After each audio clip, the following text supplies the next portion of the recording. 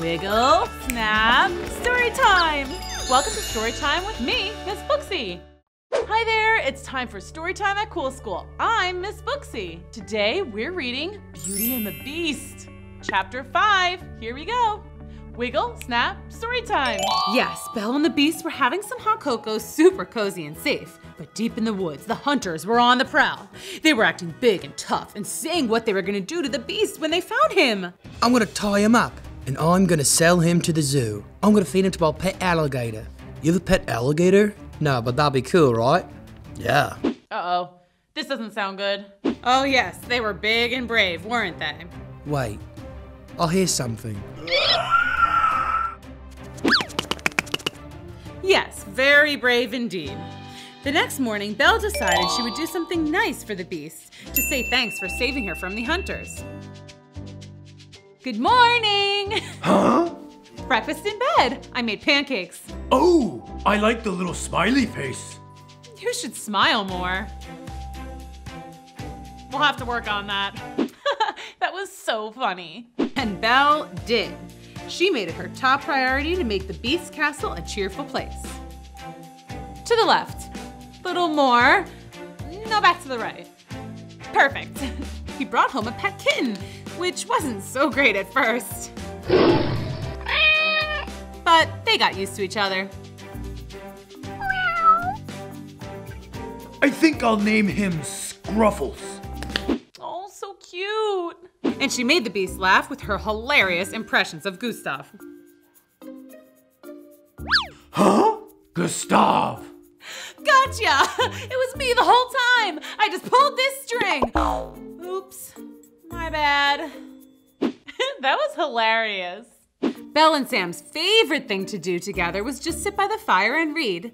It was so peaceful and cozy. But it was also during these quiet moments that Belle thought about her dad and how much she missed him. You all right? What? Oh, yeah. Good. But things weren't so good back at Belle's house. Please, go to Belle and tell her to come home. I must see her. I'm not going. Jinx. Double jinx. Let's flip for it. Heads. It's tails. Sorry. Ugh. Wow, that is so mean. Belle, I can't thank you enough.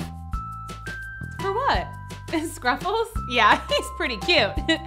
No, I mean, thank you for everything. You just make everything nice. Well, you're welcome, and thank you. I thought I was gonna hate it here, no offense. I just, well, you know, but I really do like it. I mean it. But do you mind if I ask you something? What? What happened here? I mean, you live out here all alone, you have invisible butlers and maids, and you're, different. I'm cursed, Belle. Okay, you're being dramatic. It's true, I'm cursed. I'll always be cursed. Really? Like, a real curse? But that's fairy tale stuff. Come on, just tell me what really happened. I don't want to talk about it. I'm sorry, but I don't want to talk about it. Good night. Okay. What do you think, Scruffles? Think we can break the spell? A curse? Oh no. What would you do if this happened to you? Let's keep reading. Chapter 6, here we go. Wiggle, snap, story time. The next day, Belle's brother set out for the Beast's castle. He was so not used to nature. I think I mentioned this before, but he was kind of spoiled. I hate this. I'm hungry. Oh, a hunting lodge? I bet they have snacks. Hey, you guys have any steak tartare? Just kidding. I'll take a giant turkey leg. Belle's brother was also quite nosy, so he immediately began eavesdropping. He listened to a conversation between some hunters. Yep, those hunters. I'm telling you, the Beast was this tall. I know, Harry. You already told me the story. And we're gonna find him one of these days. Yeah, sure. But Belle's brother didn't think too much of it. Ugh, boring macho hunters. Check, please. He got back to his journey through the dark, scary woods. He still didn't like it. Ew, I don't like this. It's cold, it's wet, it's dark, and it's naturey. That's it. I'm turning around and I'm going home. That's so not cool. No trespassing, ever. Beware of beast. Oh, this must be it. What? This place is huge. I didn't know the beast was rich. Cool. Can I help you? Ah! Beast! Belle! Help! Help! Hey, what are you doing here? This is my brother.